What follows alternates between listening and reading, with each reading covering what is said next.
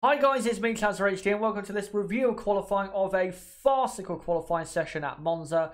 And before we get into talking about the drivers and teams and how they did, we've got to talk about what happened at the end of qualifying with all the backing up and holding up. If you haven't seen it yet, make sure to do so. I'm sure most of you guys who are watching know what I mean with what happened at the end of qualifying with all the holding and backing up. Now, there are a few things I need to blame and, talk about. So first off, I want to blame Ferrari, Mercedes, Red Bull, McLaren, Renault, and Racing Point for sending their drivers out too late. If you're planning on doing a slow out lap, you can't go out 2 minutes to go for an 80-second lap. You can't. You've got to give yourself more time if you are planning on doing a slow out lap. If you're planning on doing a qualifying style out lap, then, going out for 2 minutes to go, that's fine. But if you're planning on being that slow on your out lap, then why are you even trying to do that? Send them out a minute before and you'll actually be able to get out on track, do your out lap as slow as you want and, get a tow and do a lap, not do a lap. Also, I need to blame, really, in terms of the drivers, Carlos Sainz and Nico Hülkenberg. Those two were the main culprits in terms of blocking at the very start of the out laps at the very end. I think those two do deserve to get penalties. I know it's mostly a team tactic. You can't necessarily blame the tactic of getting a tow or slipstream for later on in the lap on them, but they still blocked other drivers from being able to get through the pack and start their lap. That is a fact. And I think anyone in that pack who was driving unnecessarily slowly has to get a penalty. I don't care if you're Charles Leclerc, even though he wasn't driving unnecessarily slowly. I think he'll be fine. He actually tried to do a lap. But anyone who was driving unnecessarily slowly deserves a penalty. I don't care who they are, what position they're starting in. You cannot do that. You cannot ruin other people's laps because you so desperately want a tow or a slipstream. I know it's worth a lot at this circuit, but you've got to use your common sense and your brain. Because, yeah, having a slipstream is great, but if you get held up behind another car because you're too close, or you don't give yourself enough time to do a lap, then what's the point in trying to get a tow or a slipstream by slowing up and letting other people go through? There's no point. So, I think those, drivers and teams that were enabling that to happen have got to take some blame.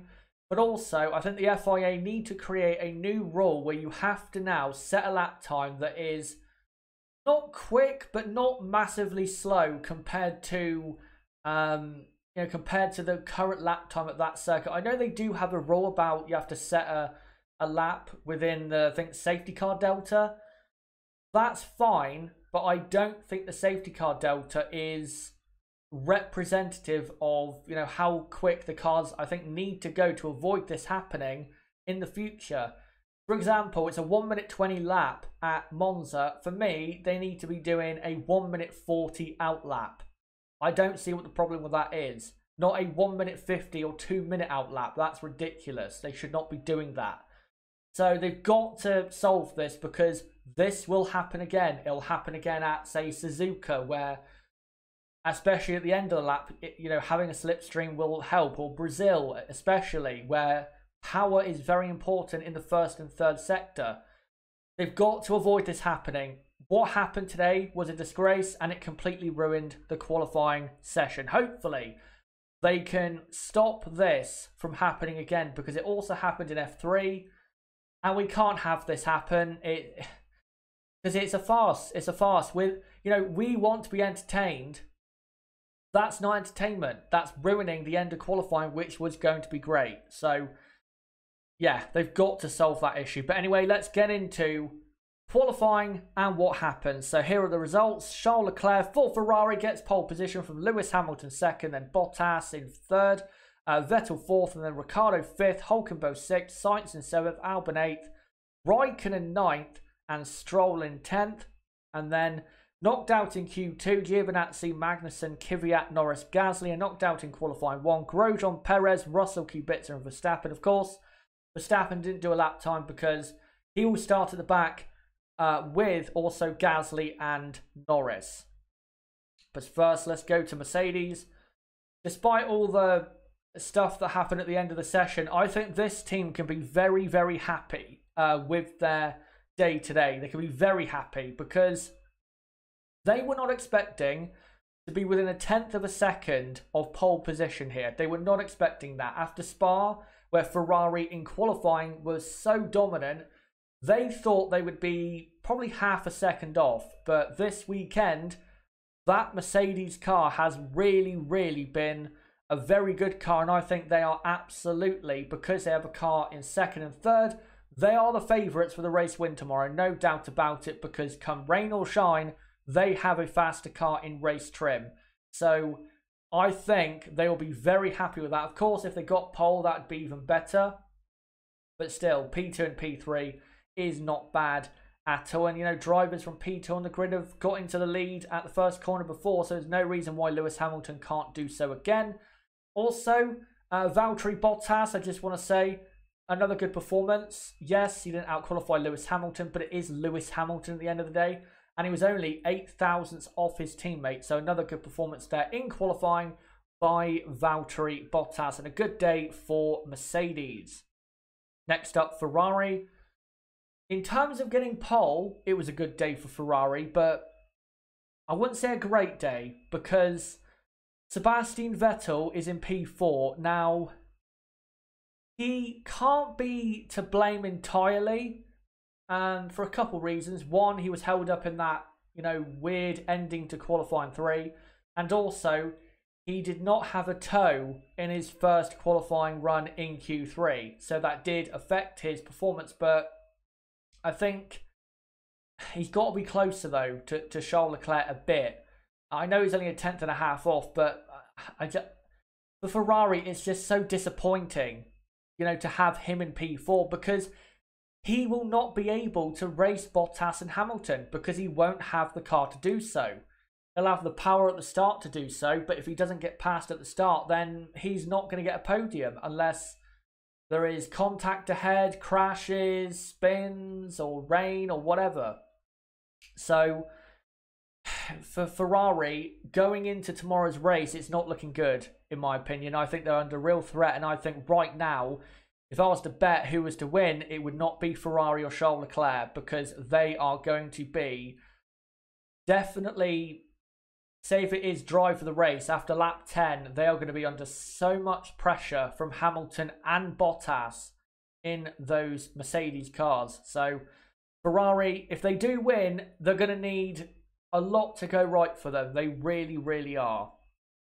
Next up is Red Bull. Very weird session. Very weird session. So Max Verstappen came out at the end of Q1. I thought initially during the watch along that he was not going to bother doing a lap, but instead he had a power issue. That's why he did not do a lap at the end. Alex Albon qualifies in P8 but doesn't set a time in Q3 because he did not do a time in the first run of Q3 because Kimi Räikkönen caused a red flag before he could, you know, complete his lap.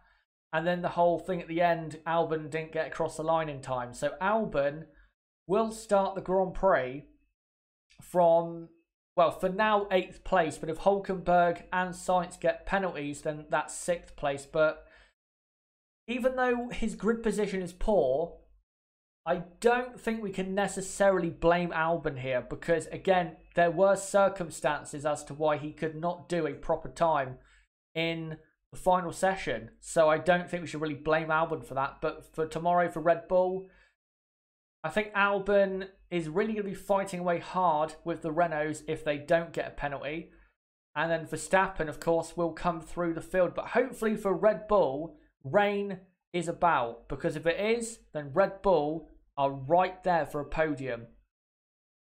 Now let's get into the midfield. First off, Renault. Great day for Renault pace-wise. 3rd row lockout.